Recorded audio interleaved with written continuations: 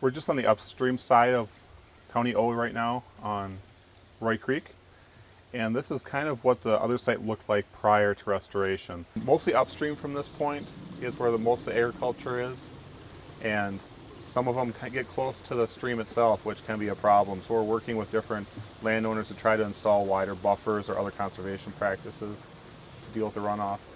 This certain section right here is a little more mild erosion. Once you move further upstream, it gets worse and worse.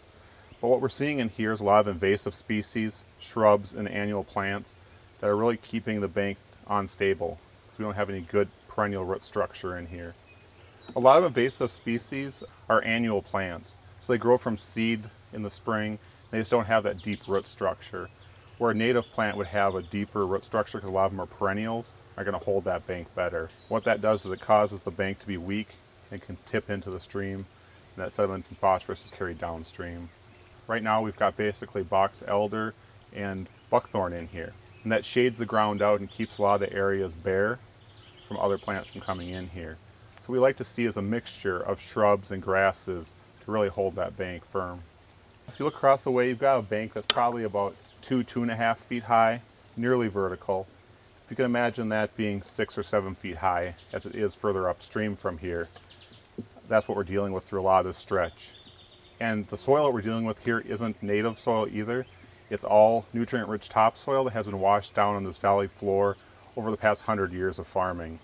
So the soil's been sitting here, and now it's being washed away and eaten through by the stream, and it's just adding more and more pollutants to Big Green Lake.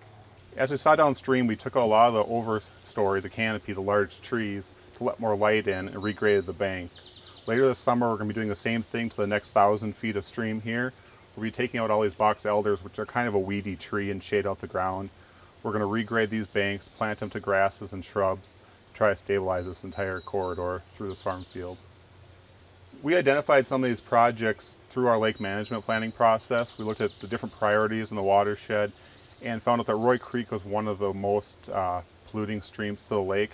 And once we knew that, we started looking at where's that pollution coming from. And stream banks were one of the things that were identified.